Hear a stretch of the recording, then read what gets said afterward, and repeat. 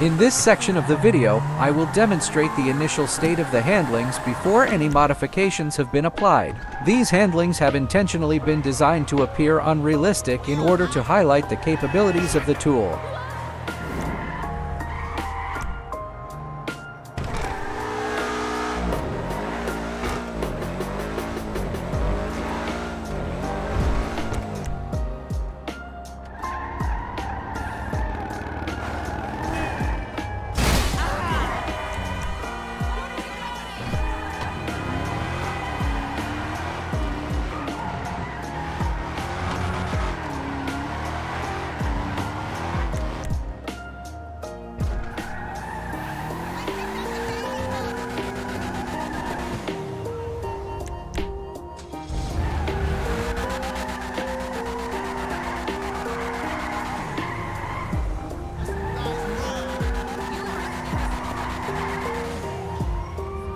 In the handling config file, you have the ability to define any handling.meta value for each vehicle class in the game. If you're uncertain about how to edit the handling config file, I recommend checking out my video tutorial on the handling.meta.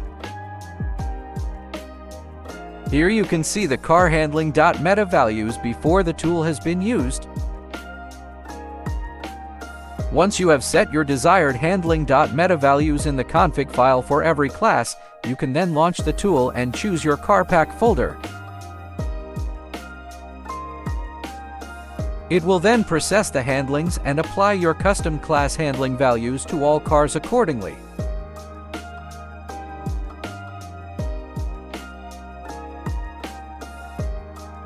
As you can see, all the handling config values have been set to the car's handling.meta. Once the tool has processed all vehicles, you can restart the pack and test your new handlings. The handlings are now much more realistic. Keep in mind that you can edit attributes like speed, acceleration, and braking automatically, but addressing issues like cars flipping in corners may require manual adjustments due to variations in the height of each car model.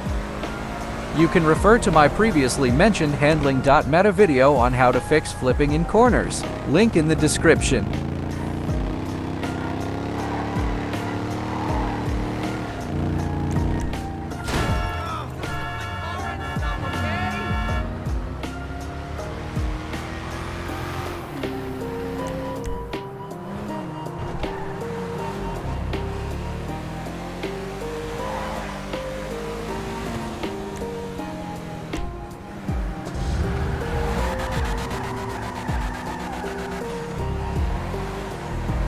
Now for this car, the handling has not been adjusted.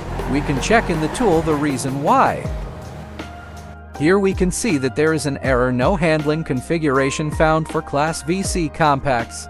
There are two possible scenarios that could explain the error. It could be due to a misspelled class name in the vehicles.meta file, or it's possible that you haven't added a configuration for the specific class in the config file. In this case, the class was misspelled in the vehicles.meta. It was set as VC compacts instead of VC compact.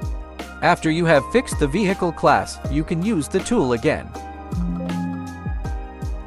No error this time.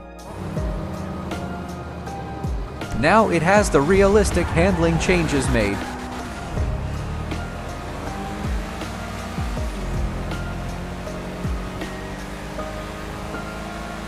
You can also update multiple car resources at once. The car handling.metas do not have to be in the same resource file. Here we can see that the tool updated handlings in both selected resources.